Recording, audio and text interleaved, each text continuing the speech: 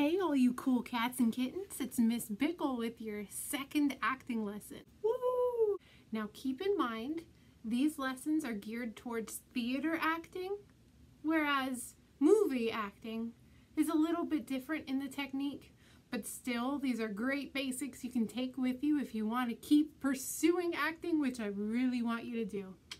Now theater acting, the word theater. Have you ever seen it spelled theater ER at the end versus theater RE? There's a reason for RE versus ER. Shout out to my college theater teacher, Dr. Ball, who's a friend of mine on Facebook, who I hope is seeing this and is super proud of me. What? She taught me that theater ER is the place. Theater RE is the art. Pretty simple, right? A lot of times you'll use the ER instead of RE, even when you mean the art and not the place, because you don't want to have to explain it to someone. Another shout out to Dr. Ball, while I'm talking about her, about things that I learned in college from her. The word OFTEN is pronounced often. Use it and you sound super smart. Today's lesson is about acting through your voice, using your voice. But first, let me take a selfie. I swear I took one. See? Anyway, now that I'm dating myself, first, let's do a warm-up. So what do we warm up again? How many things are there? 3. We warm up your mind. We warm up your body. And we warm up your voice. Now there's one other thing we're going to warm up, but I'll talk about that in a minute. Okay, remember alive, alert, awake, enthusiastic? Yeah, we're not doing that today. So why do we warm up? Besides the 3 parts. It helps us relax. It helps us alleviate stress. And it helps get rid of anxiety.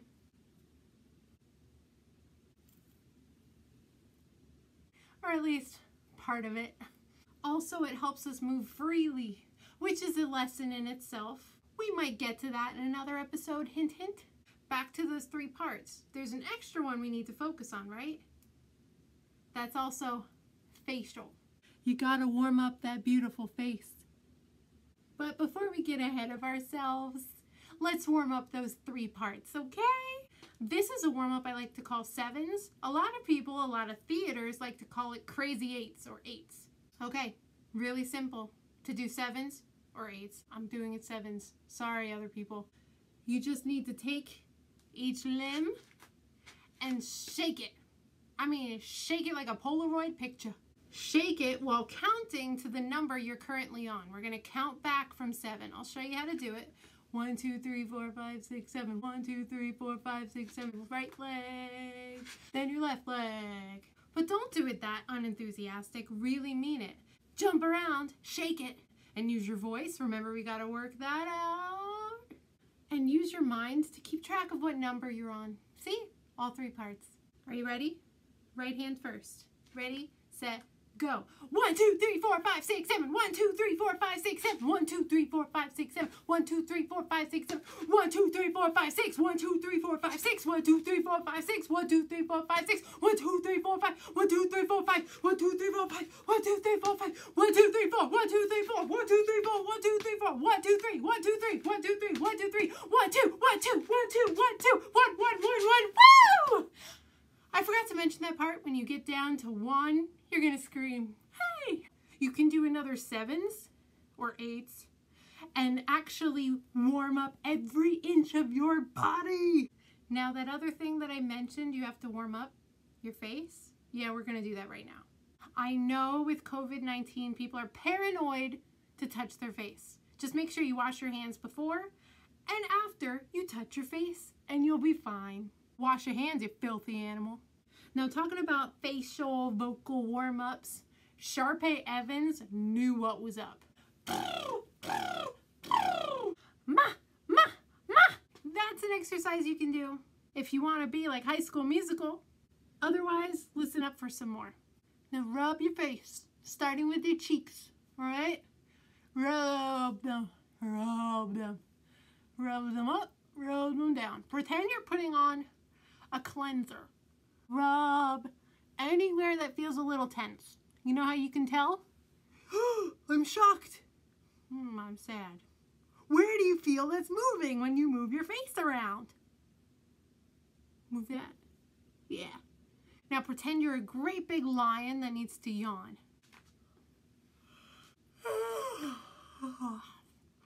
Okay, it felt good. Now, even if you're yawning for real or not, big movements.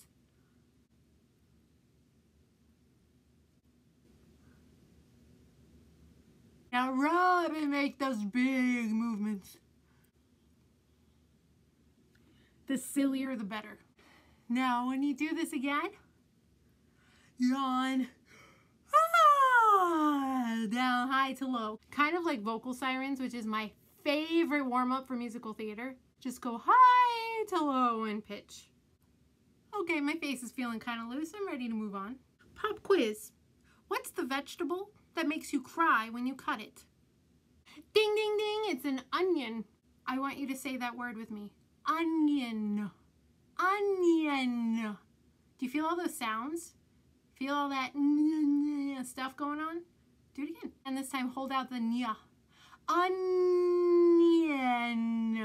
Where do you feel it? In your nose.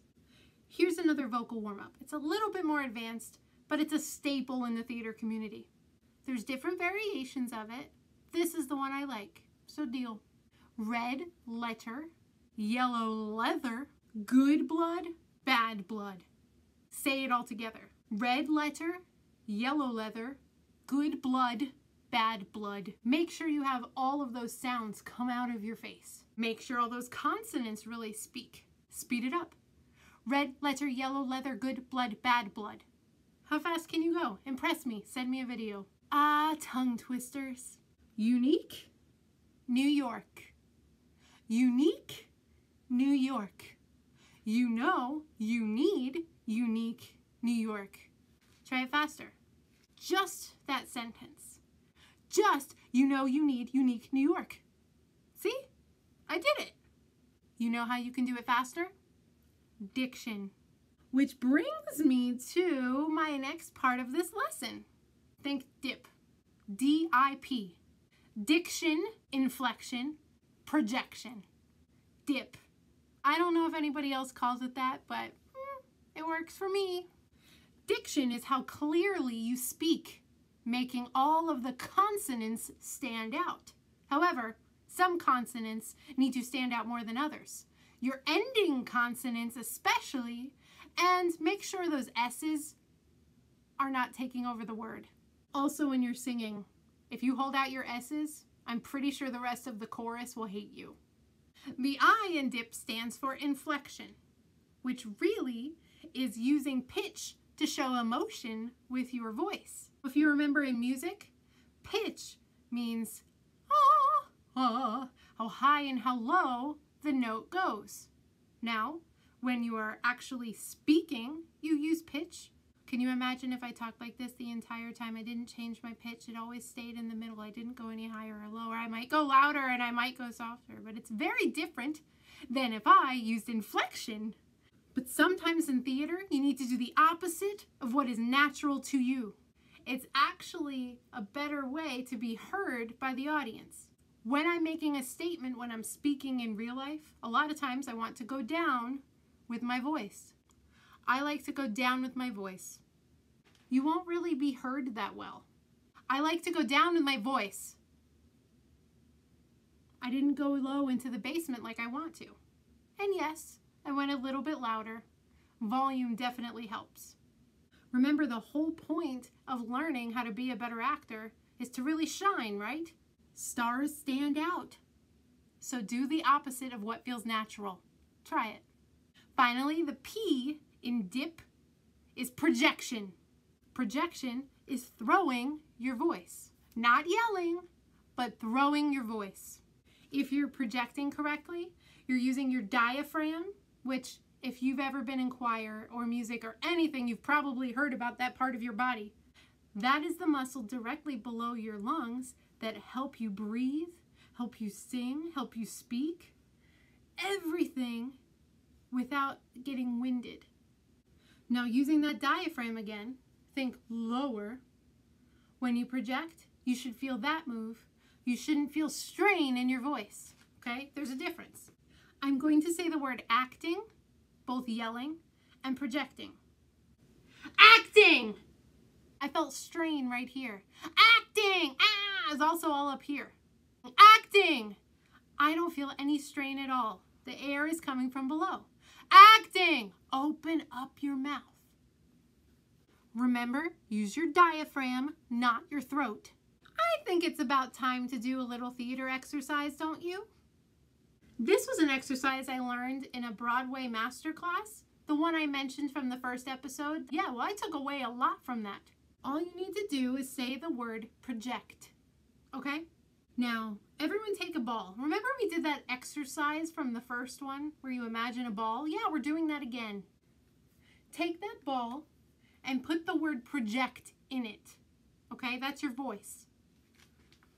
Wind it up and throw it across the room as far as you can. Project! If you yell or feel strain in your throat, you're doing it wrong. Try to make sure you use your diaphragm. Yelling doesn't count. Got it? What if I was in another room? Project! I swear I'm in another room. Can you hear me? Now this really works well when you're on a stage and you just keep backing up, backing up. See how far you can throw your voice. It helps if you have someone else in the room that can tell you if they hear you yelling or if they don't hear you at all. Try it. Try it from one room of the house to the other, especially when your parents are sleeping. Just kidding. Now let's try another exercise where we're focusing on dip. Diction, inflection, projection, okay? If you were in the musical at Bear Creek this year, or at least rehearsed for it, you'll know this exercise. This exercise is called How Could You? First of all, when you have the word could and you, make sure it's not how could you with a J. There are many feelings behind the phrase, how could you? How could you? How could you? How could you? Try to see how many different ways you can switch up the inflection while keeping projection and the diction. Go back and forth with someone else and keep score. How could you? If you notice that their diction was meh, their inflection eh, or their projection then dock them a point. Give them a bonus point if you really believe the intent behind that. Then be sure to email me with footage from any of these exercises you try at home. If you've made it this far, great! Now you're ready to explore your voice. You know what I'm talking about. Accents! You might be thinking, Miss Bickel, you are from Pennsylvania. You've always been in Pennsylvania. How do you know how to speak from any other part of the world? Oh, it's simple. I had to play many different characters in plays, and when you're acting, you have to be believable, right? I mean, I can't exactly pretend I'm from England and sound like I'm from Nipa, right? Let's hear that a couple, 2-3 times, all right? Now, accents are not actually different languages. It's just different dialects, different ways the English language, you know, is changed. Here are a few different accents that I had to actually learn and perform on stage. The first one, British. You might think, okay, British, Harry Potter, all right, but there's different kinds, as with the other accents. Now, there are many different parts of England that you could portray, but the very big difference is Queen's English, fancy, versus Cockney, which is usually the lower class, poorer way to speak. Not knocking on anyone that has a Cockney accent for real, just saying on stage it usually means you're poor. Now the Queen's English, you can think of Mary Poppins, all right? You can say, I'm practically perfect in every way. Notice it's really just the English language, really fancy. Now, Cockney, you can think of poorer areas or poorer people, like Eliza Doolittle from My Fair Lady, or anyone from the cast of Oliver. Let me show you the difference, okay? Let's start with regular Queen's English. The way I get into a British accent, I just think of the name Harry Potter. Harry Potter. Harry Potter. If you make it more grand, it's more of a Queen's English. Round tones, very, very fancy. Now you can take Harry Potter to Harry Potter. Get rid of the T's and you instantly become Cockney. Harry Potter. And you extend everything. That's another one. When you use the TH words, get rid of the TH and put an F. You get rid of everything. The last show I did, I had to use a Cockney accent the entire time. And that was Matilda the Musical as Mrs. Wormwood. I was going on 3 times playing that role. Then COVID happened. But really, stay safe and at home. I don't care how bummed you are. Be safe. My first line in Matilda. Is this going to take much longer, Doctor? I've got a plane to catch at 3. Okay, let's transition to Southern. Another accent I had to perform. The 2 big differences, the Southern Belle, or from the sticks, the Deep South. I'm talking the difference between Gone with the Wind and Tiger King. With Southern, you draw out a lot of the 1-syllable words. Now, when you have the Deep South, when you draw out those words, it's a little more nasal and you kind of make those sounds a little bigger. But the real Deep South keep their teeth together, which is kind of hard to understand on stage, but it's genuine, I promise. You talk with your teeth together, you have a little bit more of that sounds like you're from the Deep South, you know? Remember, Southern, you want to sound as realistic as possible, so you should know what area of the South you're trying to portray before you actually try to portray it. I had to play a character, Angela Bodine from Honky Tonk Angels, that she was in a trailer park and she had a husband named Bubba, and needless to say, she was definitely a Deep South accent. And then even when I sang, I had to sound like that. Not to mention I had to eat bologna sandwiches with mayonnaise every night with pork rinds. And then sing. It's great. It's actually pretty fun to talk like this for a while. You get stuck. I can talk like this all day if I want to. Notice how I make my lips make a W if I want to. That's another thing that's a nice tip. Now let's actually lead into another accent that uses the W to change up some of the vowels and the sounds. Okay, New York, Brooklyn. I had to play a character, a nun, that was actually from Brooklyn. It was kind of tricky. She also had to sing like she was in a country jamboree. Yeah, that was a tricky one. But anyway, talking about like if she was from Brooklyn, you want to make sure that you can hear it. The phrase that helps me get into it, Tony tells the time. Tony tells the time. Except, put it in the front of your mouth, and you kind of get you keep your mouth kind of closed a little bit. Tony tells the time. Use your tongue a little bit more than your teeth, all right? You talk like you're from Brooklyn. You notice that I have a little bit of a W when I say talk. You talk like you're from Brooklyn. Coffee talk.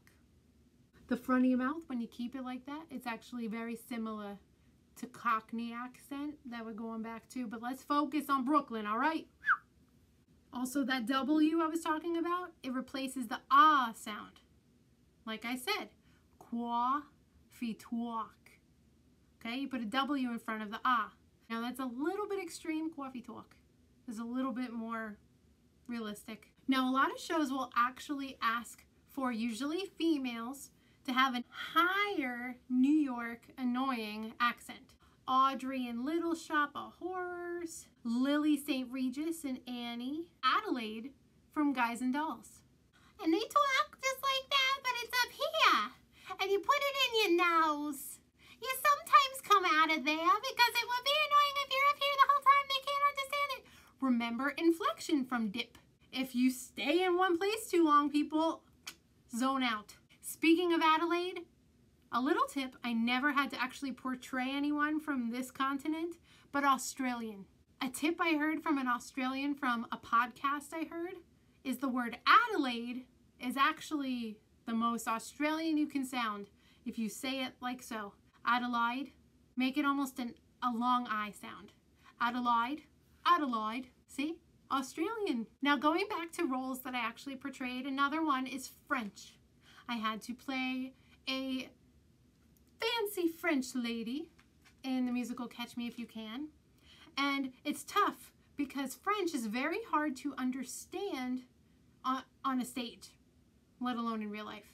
The tip is smooth transitions, some nasalness, not high, not annoying, lots of sounds, bring it down, and in the back of your throat. In French is very romantic. And use the back of your throat. Yeah, phlegm. But not too much when you're on stage. You might mess up the mic and the sound guy will not appreciate that. When you speak French, you have a lot of that phlegm, but you do not use too much. You have a little bit of the French accent if you keep it a little bit smooth. You do not want to overdo it. Keep the tongue in the front of your mouth like when you were talking like Brooklyn. Tony tells the time. And also ER, you go like air. Smooth air. Smooth air. French. When you use any word with an R, add a little phlegm. French. Not that much. French. French. I hope you learned a little bit today about accents and how to use your voice properly using dip. Now, if you really want to master some accents, go online. YouTube. You're already here, so why not look around? Here's another game that we are going to use all the skills you learned today. It's called Honey, I Love You. It's very simple. All you have to do is one person says, Honey, I love you. And the other person says, Honey, I love you too, but I just can't laugh. It's just like sausage. Try to get the other person to laugh. Go back and forth. Bonus points if you use accents, different inflections, body movements. Go nuts. For instance, Honey, I love you. Honey, I love you too, but I just can't laugh. Now the person that's not supposed to be laughing, don't worry about going crazy. Just don't laugh. Go back and forth. Try it. Send it to me. Send it to me to my school email, jessica.bickel@bearcreekschool.com. Or you can just tag your video in this post. Whatever. I want to see the theater happening. I hope you learned something today, everybody. Stay safe. Keep making people believe.